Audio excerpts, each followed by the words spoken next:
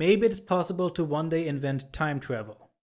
Maybe it's possible that plastic surgery becomes so good that you can look indistinguishable from another person.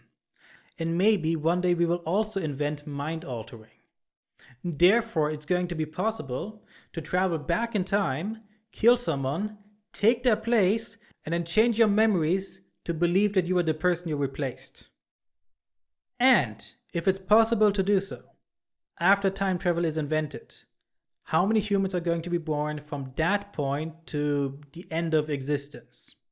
Probably a lot of people. Ergo, you are a time traveler who erased their memory of having done so. This clip is part of a longer video called "We Are Not Living in a Simulation." If you like this clip, you're probably going to like the full video too. So subscribe to this channel for that video and more videos like this.